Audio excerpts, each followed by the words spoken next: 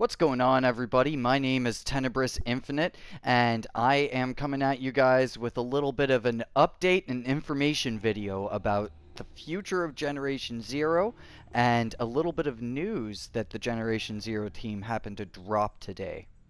So we're going to start reading this kind of from the top here. So they started with, "Welcome again to another weekly check-in. Last week we gave you a little advanced preview of just a handful of the bugs that we are fixing in our upcoming patch. As of now it looks to be around 200 fixes and improvements. And today we are pleased to announce that we have a more concrete idea of when we can expect that patch to land. As of now, and subject to further testing, we are aiming for our first major bug fixing patch to arrive next week." So let's kind of dissect that a little bit here, guys. So I'm just going to have the small list of bugs that they had noticed in their last week's post come up on the screen now.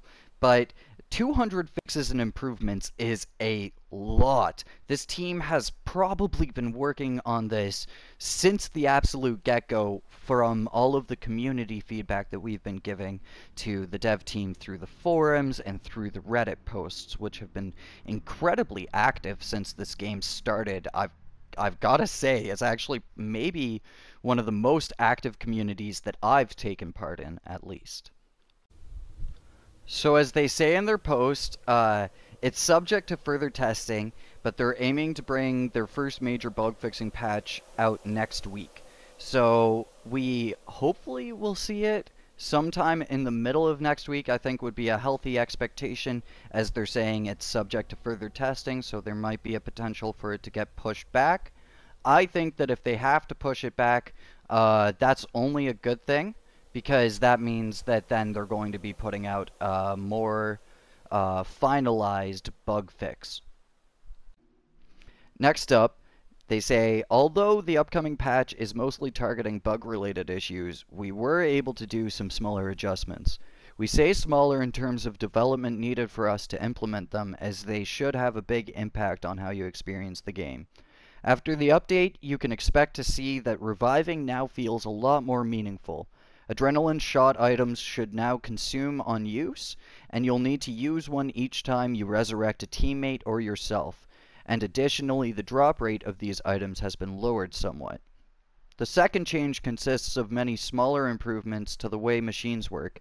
They should start to feel more challenging post-patch." So let's kind of unload this one too. So, I think it's really good that they're working on the adrenaline shot revival aspect of this game, because it sometimes does feel like you can just over-prepare for a situation and just be invincible throughout it all because you're constantly reviving. So I'm excited to see how they're going to balance that out. And then also, having some smaller improvements to the way machines work is actually really necessary.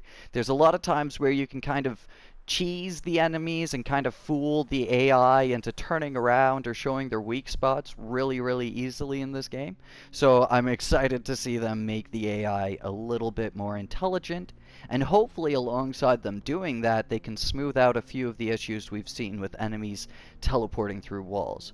We won't be able to actually know what they've done to the enemies and how they've improved them until the patch drops, though.